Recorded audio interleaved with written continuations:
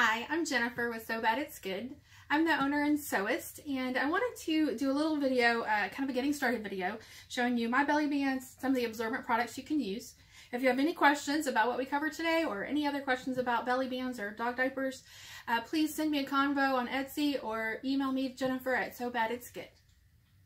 Okay, let's do a quick summary in the beginning of what we're going to talk about. So if you don't want to watch all the long-winded part, you can just catch this part in the beginning. My favorite pads to use are Prevail pads. You can find them on Amazon. They are by far the cheapest. If you need something local, try out the Tena brand. Poise have great little small packages that you can try out, so that's a good starting point. My bands come in a couple of different shapes.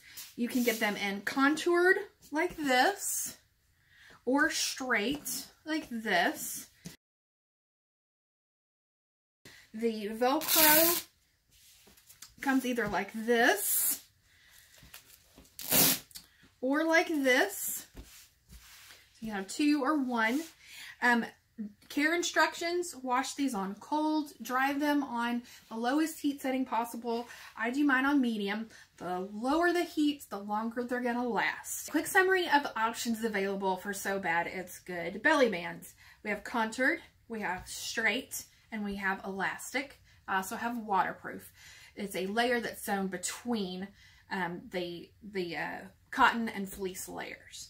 All my belly bands are made with a cotton exterior and a fleece interior. You can do waterproof and elastic together, and you can mix and match all of these. So you can do straight or contoured with elastic and waterproof.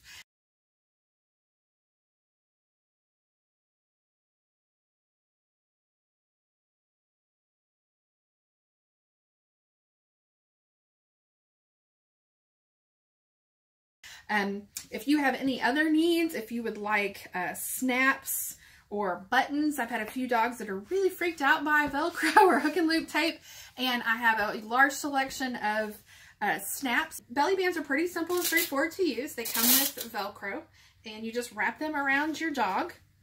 You can put in a absorbent pad if you like.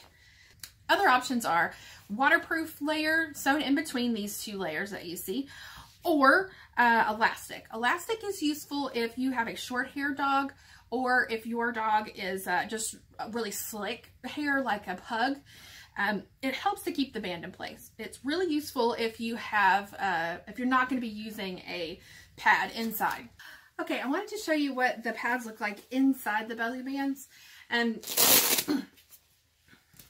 show you a little bit about how they're working in here. So when you set one of these in here, the pad will, the band will pull up along with the pad.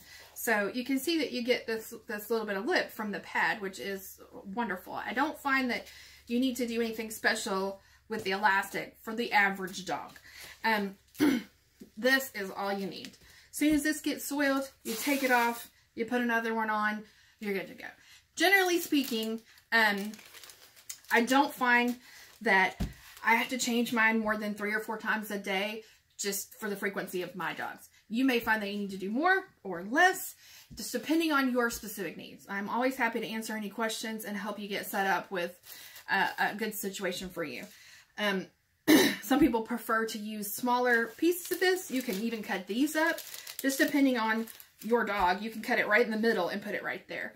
Now, if your band is sliding around at all, which it'll move a little bit. So I like it to be this wide, just in case it twists a little bit around the dog.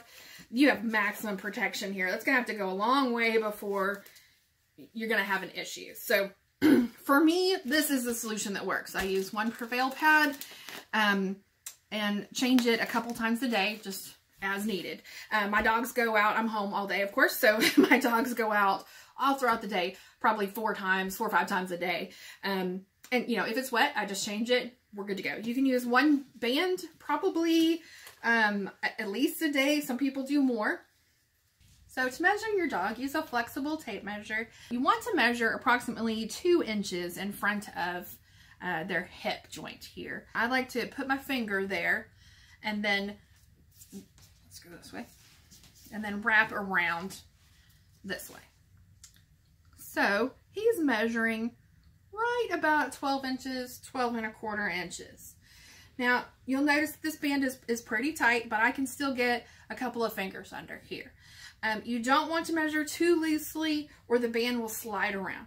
You don't want to measure too tight or you're gonna, you know, you can really cinch this down and I can get it to 11 inches, but this is too tight. The bands are adjustable. You'll notice that this band goes from a 13 to 18 inch girth. The best fit for this band, where the Velcro closes completely, is right in the middle of the size range. So right about 15 inches, 16 inches, right in there is the perfect spot for this band. If you don't have a tape measure to measure your dog, you can use a length of ribbon, and then you can lay that up against a ruler. So the same general concept, you just wrap that around and then take that section right there and lay it flat against your ruler, and you'll get the right measurement.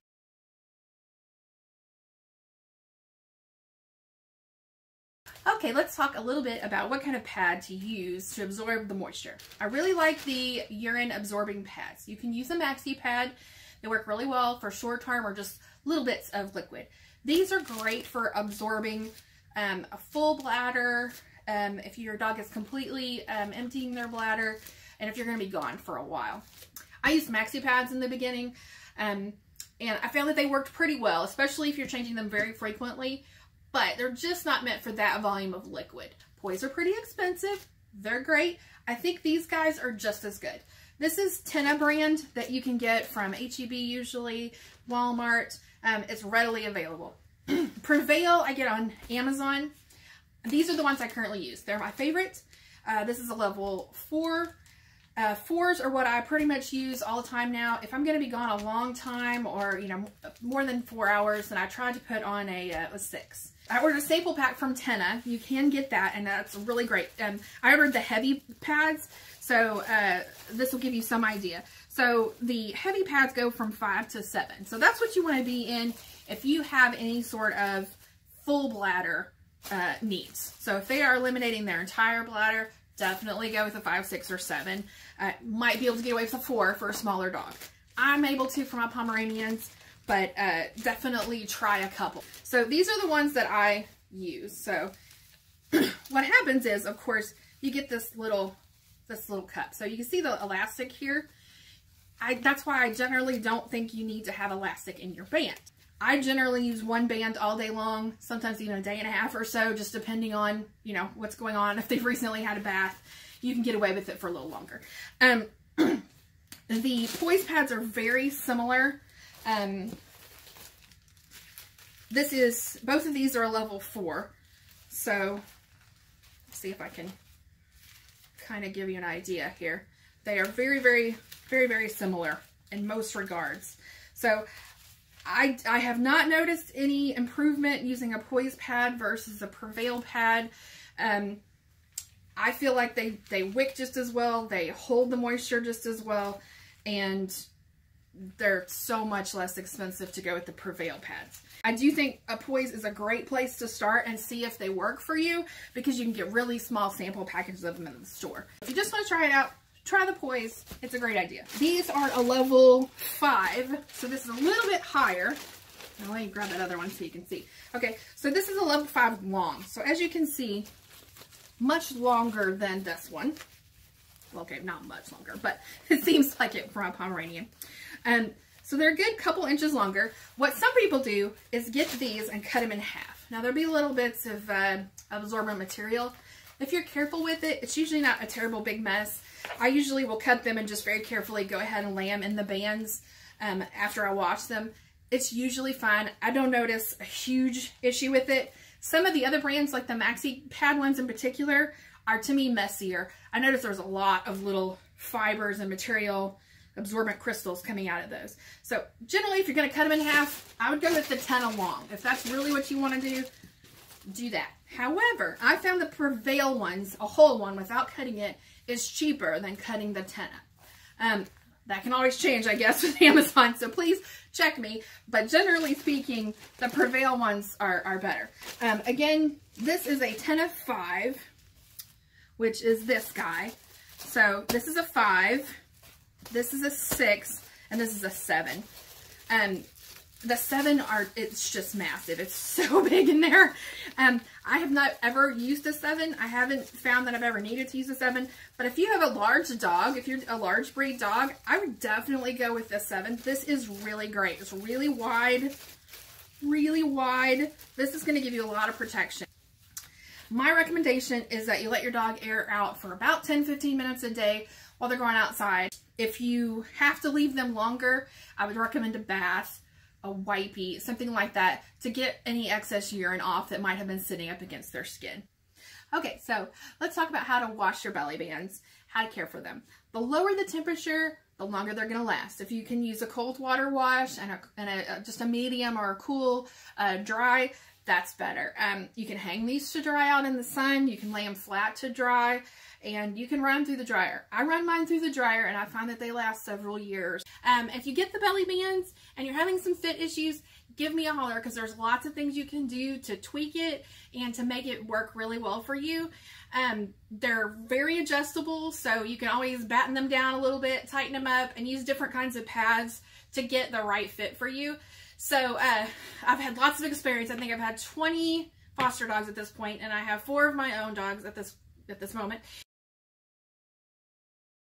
And so I have a pretty good amount of experience with a lot of different kind of dogs, mostly Pomeranians, but a lot of them were short-haired and you know, didn't have their full coat in. So I should be able to help most people, and I've had a lot of conversations with folks about what's worked for them, what they need to change if they order another belly band. So I think I have a pretty good background, and I'm able to help you. So Bad It's Good has been in business since 2015, the end of 2015. I got into this because I was fostering Pomeranians for Recycled Pomeranians Houston, and they gave me a belly band when they sent this foster dog home with me. He had not been potty trained, so it helped a lot for me to get used to how to train him, and I find them to be like a lifesaver for while you're training your dog. I have lots of other tips that I would like to add about how to train your dog, and I will do that in a future post.